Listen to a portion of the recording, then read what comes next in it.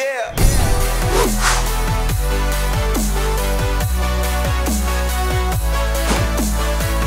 If you liked week 3 of college football, you are going to love week 4. Welcome back to the Gridiron Expert, bringing you our week 4 college football predictions, our top 5 games of the week, and what is going to be by far the best weekend of college football we have had this season. Not only do we have 3 fantastic ranked versus ranked matchups after only having 1 in the previous 3 weeks, but we also are going to see the beginning of SEC football. The SEC is back, and we are also going to see the kickoff of Big 12 conference play. What's not to love? What's not to get excited about? We have so many great matchups here. Let's go ahead and dive into our first one, and that is the 5th ranked Florida Gators traveling to take on the Lane Train and Ole Miss in Oxford. This game is special for many reasons. The first one is because Florida and Ole Miss don't play each other very often. Obviously a cross-divisional matchup, Florida in the East, Ole Miss in the West. They have not met each other since 2015, and somehow Florida has not traveled to Oxford since 2007. It's been 13 years since the Gators last visited the Rebels. So a lot of emotions going into this game, a very unique matchup, the debut of Lane Kiffin with the Rebels, and this is a game that many are pegging as a potential upset. Right off the bat, people think we could see a top 5 team lose in their first game, as many people have a lot of faith in Lane Kiffin down in Oxford. So a lot of questions going into this game. For me, the biggest one is if you want to say it's a sneaky upset game, that's fine. I agree with that. But why? Why is it a sneaky upset game? Well, the first one is because of the offense. We know Lane Kiffin is a brilliant offensive mind. We know that he's going to kind of come in here to Ole Miss and do things like he did at Alabama as offensive coordinator and like he was able to do at Florida Atlantic as head coach. But what is this offense going to look like? Rumor has it that Matt Corral is going to be the starting quarterback on Saturday, not John Rice Plumlee, the dangerous dual-threat QB that was a nightmare for opposing defenses last year. Keep in mind, Plumlee had 212 rushing yards against LSU in that 21-point loss last year for the Rebels. Corral completed 59% of his passes last year for a little over 1,300 yards and 6 touchdowns because the quarterback split so much time. So is the offense going to be clicking for the Rebels? Can Lane Kiffin, in a very short amount of time and limited practice time, have this offense ready to go with a starting quarterback that can actually throw the ball, and then Jerry and Ely as well, the dominant running back for the Rebels, a guy who was able to lead Ole Miss last year with the 9th ranked rushing offense in the country. So we know that when this Ole Miss offense is clicking, they are very difficult to stop. They finally have a coach that I think can have them clicking on all cylinders and clicking consistently. The thing is, they're running into a Florida team that has one of the best defenses in the country. Ole Miss had the 9th ranked rushing offense in the country last year. Florida had the 8th ranked rushing defense in the country last year. Not to mention that the Gators have a very dominant secondary that's going to be a nightmare for whoever is lining up under center for the Rebels. Florida also brings back arguably the best quarterback in the SEC in Kyle Trask, one of the best tight ends in the country in Kyle Pitts, relatively strong, at least experienced offensive line. And I do believe that the Gators and Dan Mullen come into Oxford and escape with a season-opening victory, a game that will be close for the majority of the game, but expect Florida to pull away late behind the strength of their defense. Following that game, one that many think could be a potential trap game for Florida, we have another potential trap game for another top 10 team, as a lot of people think the 23rd ranked Kentucky Wildcats can go into the Plains, can go into Jordan-Hare Stadium, and take down the 8th ranked Auburn Tigers. I could see it. I don't see it. Right now, I have Auburn winning the game, but I'm not going to be surprised in the least if Mark Stoops and the Wildcats storm into the Plains and take down Gus Malzahn and his Tigers. And here's why. Kentucky finally has a quarterback. Last year, they were supposed to have Terry Wilson, the guy who led Kentucky to a 10-win season in 2018. But when Wilson and all the other capable quarterbacks went down early in the season, they relied on Lynn Bowden, a wide receiver, to play quarterback for them. And oddly enough, it worked. Bowden led the Wildcats to a 6-2 record during his time as starter, including a bowl victory over Virginia Tech. Bowden, unfortunately, has departed. He could do everything. He could throw, he could run, he could catch. He was great on special teams. So that's a huge loss for this Kentucky team. But Wilson is back at quarterback. He's experienced. The only question for me is how rusty is he going to be in what's nearly been a year since he last played football after that devastating injury that he suffered in 2019. So how rusty is Terry Wilson going to be? And how much can Asim Rose and Cavassier Smoke take off for Wilson? How much of pressure can they take off of Wilson on that ground game? Because here's the thing. Kentucky has one of the best offensive lines, not just in the SEC, but in the entire nation. So a very strong offensive line, 2 capable running backs, and a capable quarterback could pose problems for an Auburn defense that did lose quite a bit from last year's squad. Now, on the other hand, you have Auburn, who's led by a second-year quarterback in Bo Nix, a guy who played relatively well as a true freshman last year under Gus Malzahn. Nix returns his top 3 wide receivers. The kicker for Auburn, though, is they lose their entire offensive line. So a lot of inexperience, not that much depth, not that much experience up front for the Tigers. And you wonder, with a Kentucky team that was 21st in the country last year in total defense, will that be an issue for Auburn? Will it be an issue for Auburn, who's also not just dealing with a new offensive line, but they're also dealing with a new offensive coordinator and former head coach at Arkansas, Chad Morris. So how well will Auburn's offense be clicking in this game? Will the offensive line be an issue? And if it is, can Bo Nix make some plays, whether on his feet or getting the ball away quickly for Auburn to win this game at home? I do believe that they're able to do just that. I think Chad Morris is a brilliant offensive mind. I think Chad Morris is perfect as a coordinator. He just was not cut out to be a head coach. And I think that Gus Malzahn and the Tigers get a little creative in this game. And what I think is going to be a relatively low-scoring game, it's Auburn that escapes with a narrow victory over Kentucky, a team that will be back in the top 25 very, very soon.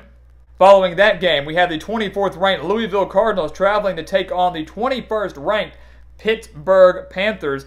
These two teams, like Florida and Ole Miss, somehow have not met since 2015.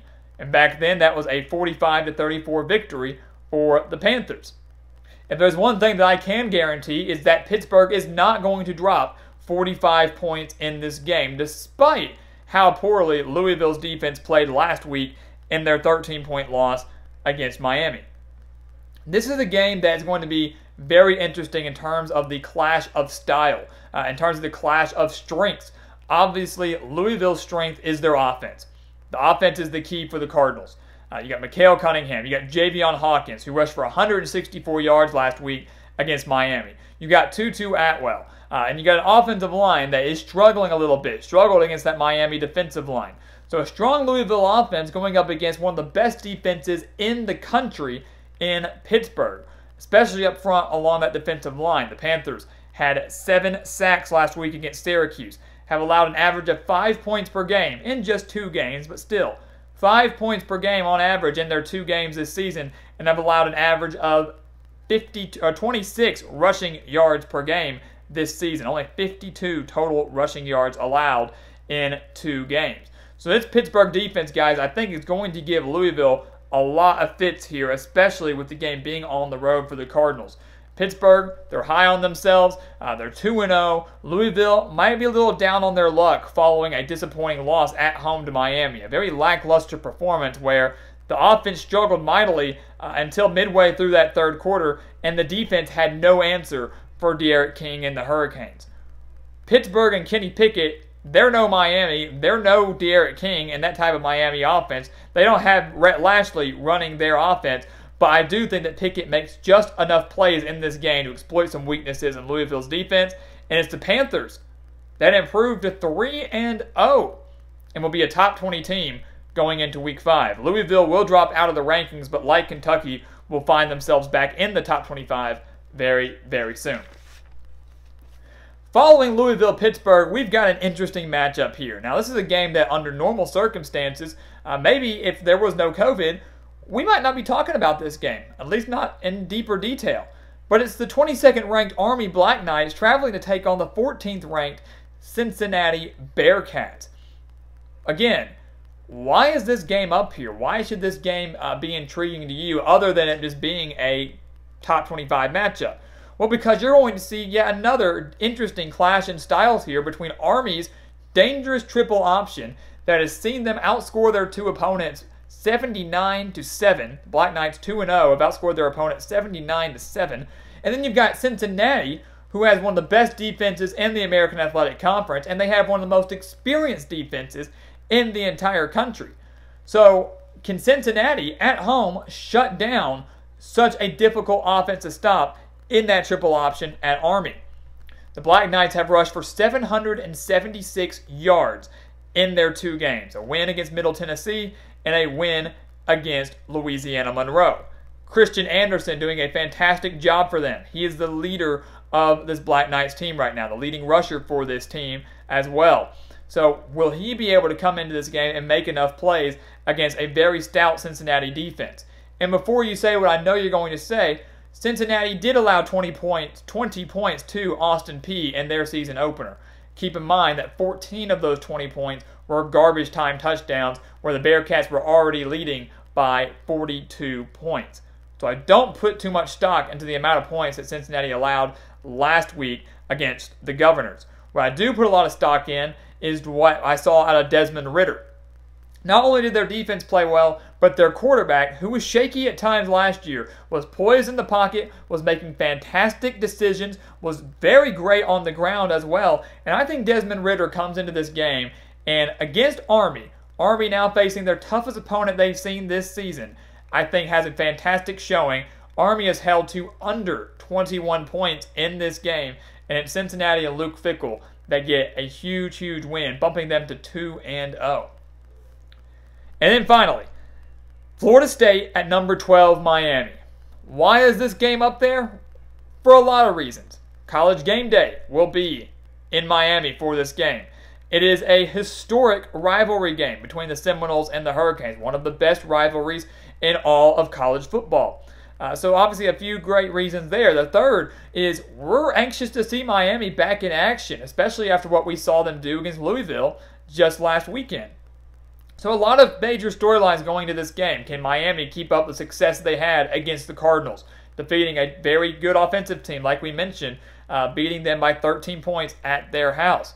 Secondly, Florida State will be without their head coach, Mike Norvell, who just last weekend tested positive for coronavirus.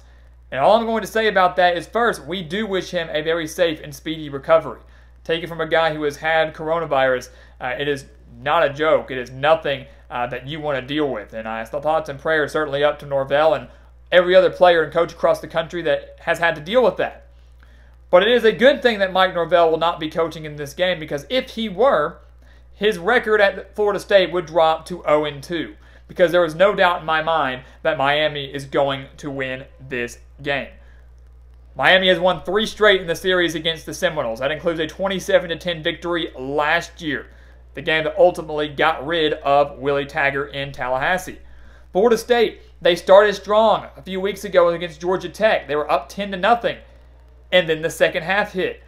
2 costly fumbles. The defense didn't know how to tackle. The wide receivers didn't know how to catch. It was an epic collapse that saw Georgia Tech outscore them 16-3 and win the game 16-13. Miami, on the other hand, they just beat Louisville. D'Eriq King had 325 passing yards and 3 touchdowns. He really didn't do anything on the ground. That shows you how dangerous this guy can be. He doesn't have to do both. He can pick and choose how he wants to win the game. He won the game against UAB on the ground. He won the game against Louisville through the air. I think he does it both ways here against the Seminoles. My thing is, if Jeff Sims of Georgia Tech can put up 341 yards of offense against Florida State, imagine what D'Eriq King can do against the Seminoles. They impressed me last week. Florida State has failed to impress me. I know it's only been 1 game. I know they're coming off a week of rest, but I like this Miami team a lot. They proved a lot to me last week against Louisville. Many will credit the offense for that. Many will criticize their defense. The defense is only going to get better with time, and I guarantee you the defense is going to flex their muscles on Saturday night. Miami wins this game comfortably against their in-state rival. And depending on how the AP poll ranks the incoming Big Ten teams, the Hurricanes could be a top 10 team going into Week 5. So guys, there you have it. It's a big week for college football. It's the week we've all been waiting for. The SEC, arguably the best conference in college football, is back in action. We're seeing conference games in the SEC, the Big 12, and the ACC, and countless other Group of 5 conferences as well. College football is back. It's in full force. We've got 5 great games, plenty of other honorable mentions. It's a full Saturday slate. You do not want to miss it. And of course, we will have Game of the Week analysis on 2 of these games coming out, one tomorrow and one on Friday. So certainly do not miss that, and do not miss what is going to be a fantastic college football Saturday. So guys, thank you so much for watching us here at the Gridiron Expert on YouTube. Make sure to continue to like, comment, subscribe, and share our videos, and check out everything down in that description below. We've got exclusive content on our website, thegridironexpert.com. You can sign up for our newsletter, you can sign up for our expert picks, and you can sign up on our Patreon account to get exclusive college football content that will not be found anywhere else. Not on YouTube, not on our website, only on Patreon. The links for all those things down in the description. And once again, guys, as always, thank you so much for watching, and we will see you next time right here on the Gridiron Expert.